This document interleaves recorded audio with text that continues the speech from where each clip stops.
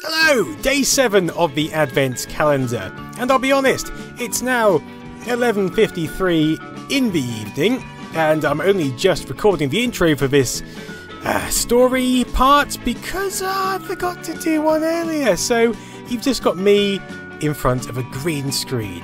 But I'll tell you what, the story yesterday, things did get interesting, didn't they?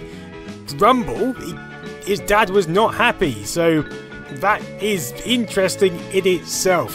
Who knows where this Christmas tale is going to go? It's probably somewhere where he becomes Santa Claus, which is what we were told at the start. But anyway, it's interesting to see how it pans out.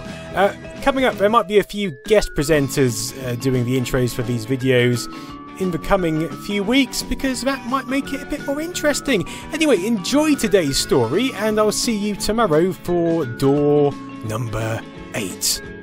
Bye! Rumble sits quietly on his bed, waiting for his father to make the first move. You can nip off to Conan Picks now, but I want you to promise you'll help out around the house tomorrow. Rumble promises he will, and runs out the door. Pix and Cone have given up on Rumble. Downcast, they sit in the changing rooms.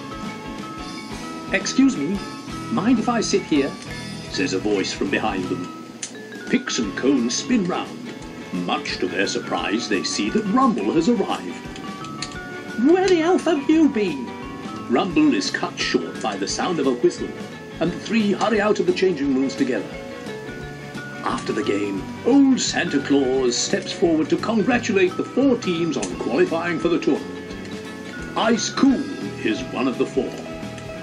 The crowd is then reminded about the big game on December the 24th. Rumble has been daydreaming that he was up on the podium. He immediately wakes up from his reverie, however, when Wendy skates across the ice holding the tournament cup.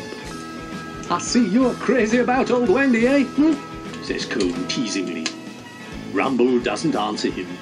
Instead, he tries to focus on the image of angelic Wendy gliding gracefully across the ice, bathed in the glow from the spotlight.